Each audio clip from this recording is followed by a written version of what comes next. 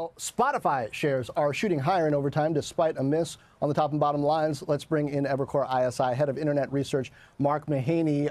The margins here look good. Mark, tell me what you think. I'm particularly interested in the impact of the strong dollar on this company and the significance of this subscriber beat. Well, the subscriber beat was nice. It was solid. It was somewhat modest, though. John, I think the real outlier here and why the stock's up 7% is we just got record high gross margins, and the guidance, it's 31%. This is a low gross margin business to begin with, but 31% gross margins, that's a record high. And the guidance implies that it's sustainable, i.e. the next quarter's gross margin guidance is kind of roughly in line with this quarter. Like, that's been the overhang issue on Spotify shares since their offerings, since their listing, whatever it was, 5 years ago. The business doubled in revenue, but gross margins never moved. The stock didn't work. Then when the gross margins moved, the stock worked. You got more evidence of it today. So we continue to like the stock.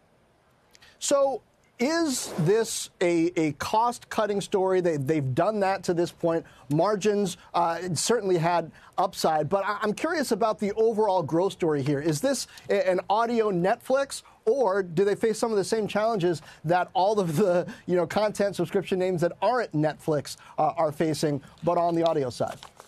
It's a very different pitch than Netflix, or very different structural setup than Netflix. Netflix has got gross margins that are almost double what Spotify has because they create their own content, and there isn't this huge consolidation amongst video content suppliers. There aren't three major video libraries out there. Good for all of us.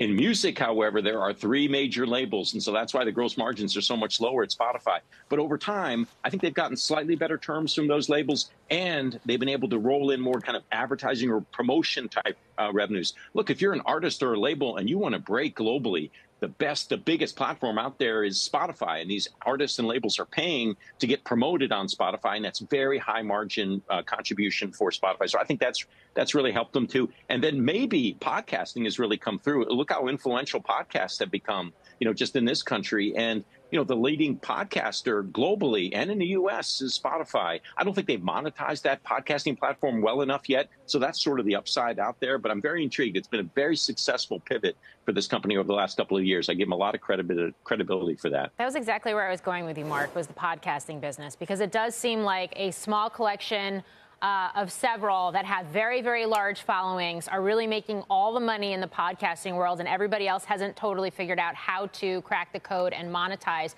And I wonder if you think Spotify will be the company that does it.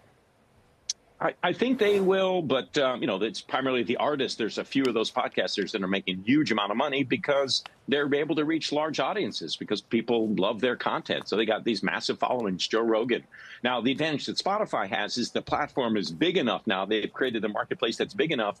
They no longer need to do these aggressive, exclusive distribution deals and pay out multi-million-dollar contracts to get people on their podcasting platform. It's already established. So I still think this is a small part of Spotify's business, single-digit % revenue contributor. But I'm intrigued by, the power of podcasting now and the ability for Spotify to better monetize that over time. I want to find new growth areas for the company because, look, this is a stock that's gone hyperbolic over the last 12 months for good reasons. But if you want to buy it now, you need to have new greenfield opportunities. And I think podcasting is still one of those.